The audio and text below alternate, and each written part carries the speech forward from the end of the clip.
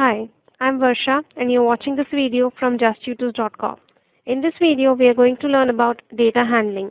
And in data handling, we are going to focus about the meaning of data and data handling, recording data in different contexts, organizing different type of data using table. First of all, we'll try one question on it. So to try the question, you can pause the video. So in this question, what you need to do, you need to count the different type of fruits and write the name and number of each fruit. So the name is being already written in the table. You need to write the number in front of it. So to count the apples, you can count it in such a way it's 3. So we can put 3 over here. Similarly, we can count the number of pear, which is 4, banana, which is 12, orange, which is 5, and cherry, which is 8. So this is the answer of the question over here. Now we move ahead and we are going to discuss about data. So basically, a data is a collection of information in the form of numbers, characters, or symbols. So after collecting the data, what do we need to do next? We need to record it. So that is called as recording data, which means collection of information on a particular topic or event which could be used for further analysis. And the data can be recorded using direct observation, survey, and sample. Now, say you have been given with the data of 9 students playing different types of sports.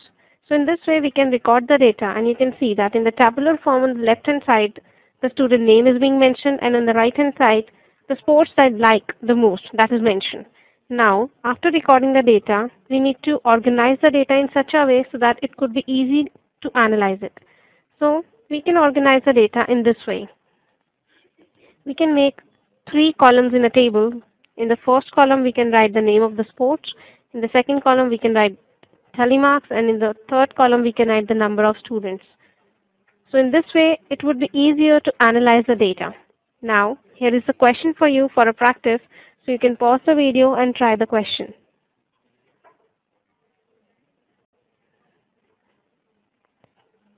So basically, in this question, you have been given with the maximum temperature of 17 days of a certain place. You need to organize the data and you need to write that in the tabular form. So you can make the table and you can organize the data in such a way so that it would be readable. And as you can see that the temperature is given in degrees Celsius. So we can make a table and we can organize the data accordingly. So first of all, we'll make a table and we divide the table into 3 columns: temperature, tally, and number of days. We'll write the number of temperature being given to us. So it's 35 degrees Celsius, 36 degrees Celsius, 37 degrees Celsius, and 38 degrees Celsius.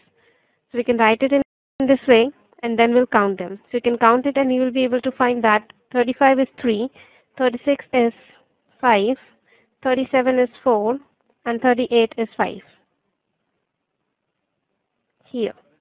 So the answer of the question is 3 over here, 5 over here, 4 over here, and 5 over here.